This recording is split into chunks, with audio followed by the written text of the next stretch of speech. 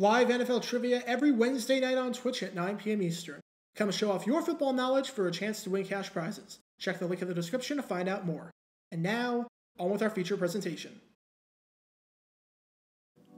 Last year, I made a video about a highly controversial advertisement at Super Bowl XXIV involving Nissan.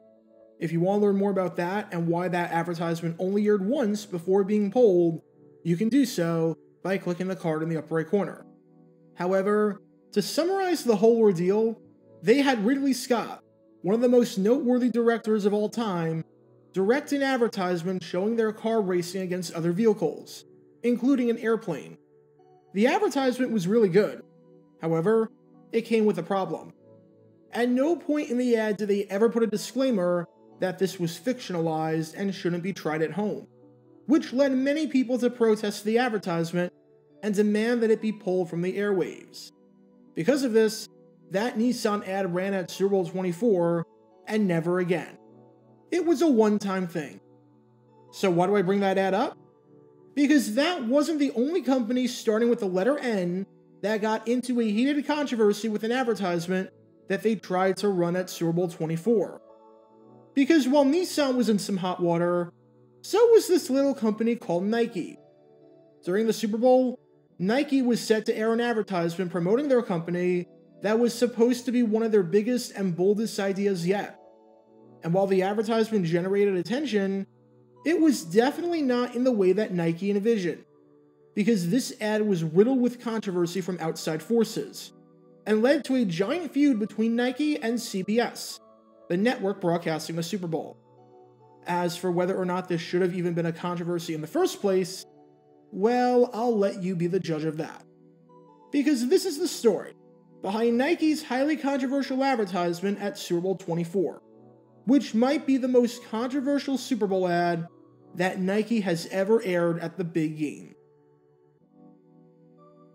Before I talk about the ad in question, we need some context to understand what the ad was supposed to be, as well as Nike's previous history at the Super Bowl.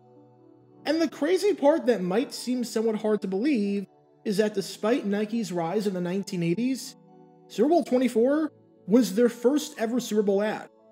This was the first time that they were going to promote their product during the big game. Yes, they had some of the most iconic and effective ads throughout the late 80s, from their Bo Knows campaign and their Just Do It series. But this was their biggest challenge yet. How do you not only follow up those campaigns, but do it on the biggest television stage of the year, and even surpass what those previous ads, which were already etched in pop culture history, were doing? Well, you bust out all the stops. You get anyone who's anyone, and you line up a ton of people to participate in the ad. They got Joe Pytka, widely regarded today as the greatest commercial director of all time, to direct this ad. They got not just Bo Jackson, but they got Michael Jordan, Wayne Gretzky, John McEnroe, and some of the top announcers in the industry, including Pat Summerall, to be in this ad. The ad itself, just from a production standpoint, cost over $1 million to make, and that doesn't even include the $1.2 million that it cost to buy the 60 seconds of ad space for the game, and other costs that went into making the ad. It was going to be a doozy, but in Nike's eyes, it was completely worth it. As Pytka said on this ad, the Super Bowl is the most important TV event there is.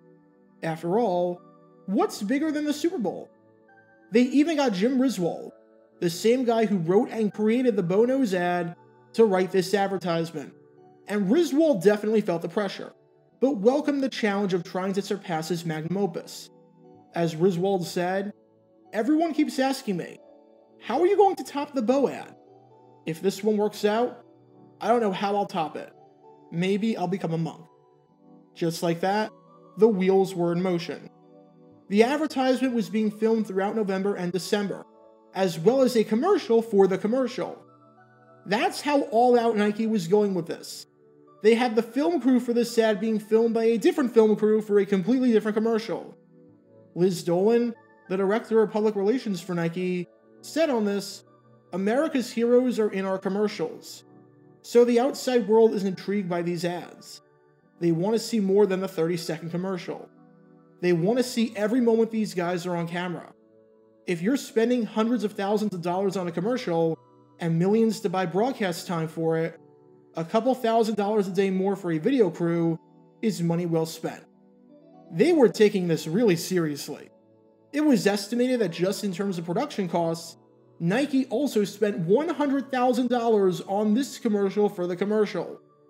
Long story short, Nike truly was pulling out all the stops to make sure that this ad was a success.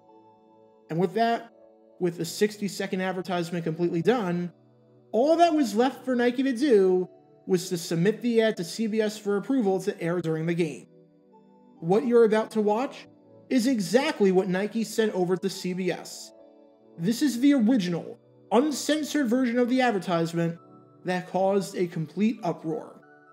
Roll the tape. Are we on yet? We on yet? We on yet? Oh, hi, folks. Hi, everyone. Do we have a big one for you today? Jordan catches the rock. He drives down the left side of the fairway. Bo Jackson catches it at the wall and fires a bullet to McEnroe. Trevsky Jackson. Jordan! Yes. Wow. Delectable. And now a word from our sponsor. Nice shoes. Over to you, Dick. Over to you now, Al. Over to you, Tommy. Over to you, Dick. No, the other Dick. Over to you, Harry. Take me out to the... Lovely. And now a word from our sponsor. Nice shoes. Gretzky takes the puck up the ice and fires it back in. Out of the bunker for a home run. Score. Game, set, and Touchdown. Nice shoes. oh my! In all my days, years, decades, This is a sportscaster. I've never, ever seen anything like it. And now, a word from our sponsor. holy cow! So you're probably asking yourself a very valid question. That was it? Where the heck was the controversy? Usually with controversial ads, you know exactly where the controversy comes from. Whether it was just for feet showing Americans hunting down a Kenyan runner to put shoes on him, which you can learn more about by clicking the card in the upper right corner, or General Motors at Super Bowl 41 showing a robot committing suicide and jumping off a bridge because he lost his job. But here, what could have possibly been controversial or offensive about this ad? Was there some sort of hidden message? Nope. Could the ad have caused seizures? Nope. Was there a logo in there from another company that slipped in there? Nope. Nothing at all. Because you're never going to believe what the controversy from the Super Bowl advertisement was. Prepare yourselves for CBS blowing a complete non-issue out of proportion. Remember, CBS was the ones broadcasting the game.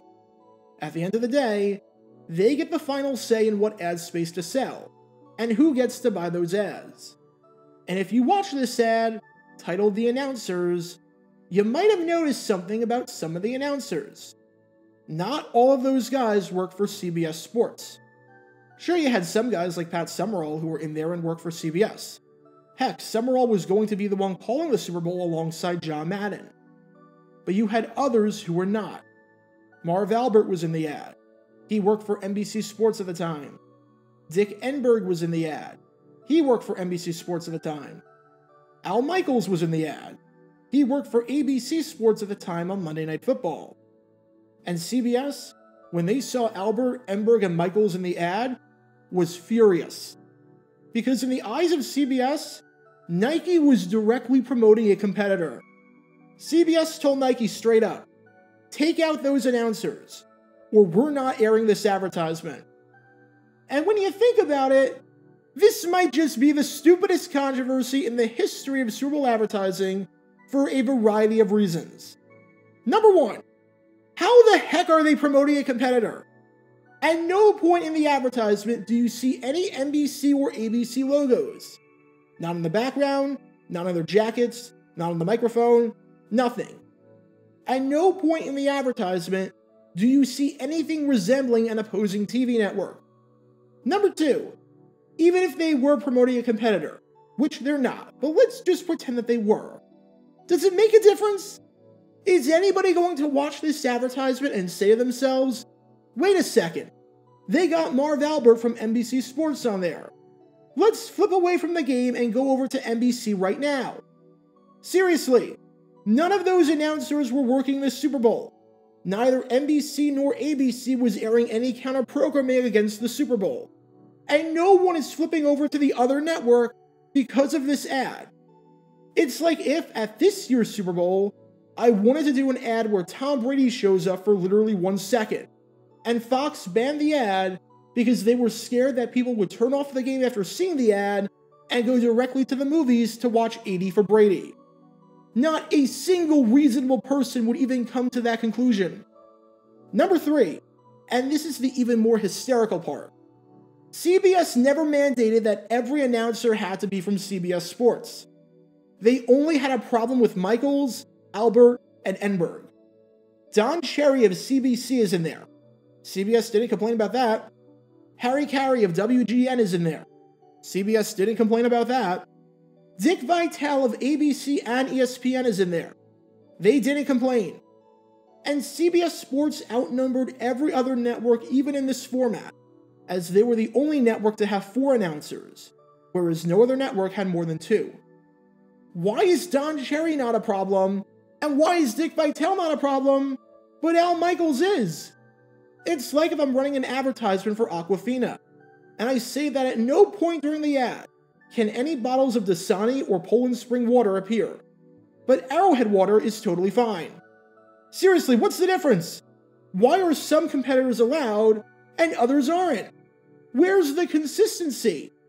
You can't even say it's network TV versus cable TV when Dick Vitale was doing games for ABC. Literally nothing about this controversy makes any sense. CBS is not impacted in the slightest bit by the announcers showing up, especially since the actual specific announcers aren't even the focal point of the ad. You ask people to name 3 people they saw in that advertisement, and odds are they're not naming any of the specific announcers.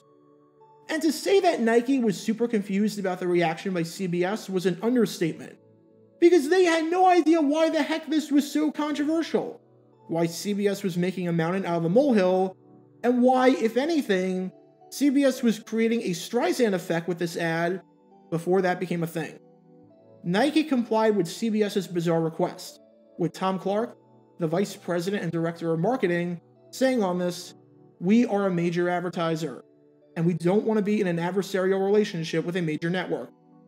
Marv Albert, who was supposed to be in the ad, but now they're saying he's not in the ad, said on this, they only wanted CBS announcers in it. Obviously, on the spots that will be on NBC and ABC, we'll be back. It's surprising. I think it's looking at things a little closely. But with that, the advertisement was re-edited, with just those 3 guys taken out. And now, it's time to look at the ad that Nike wound up airing at the Super Bowl. Roll the tape. Are we on yet? Are we on yet? We on yet? Hi, folks. Hello, everybody. Do we have a big one for you today? Jordan gets the ball. He drives down the left side of the fairway. Bo Jackson catches it at the wall and fires a bullet to McEnroe. Gretzky. Jackson. Ooh, wow. Delectable. And now a word from our sponsor. Nice shoes. Over to you, Dick. Over to you, Kurt. Over to you, Tommy. Over to you, Dick. No, the other Dick. Over to you, Harry. Take me out to the... Lovely. And now a word from our sponsor. Nice shoes. Gretzky takes the puck up the ice and fires it back in. Out of the bunker for a Score. Game, set, and touchdown. Nice shoes. I couldn't have said it better myself. In all my years, decades, This is Sportscaster. I've never, Ever seen anything like it. And now, a word from our sponsor. Holy cow! This version of the ad caused no controversy whatsoever. In fact, according to the USA Today ad meter, it was the highest rated ad of the night.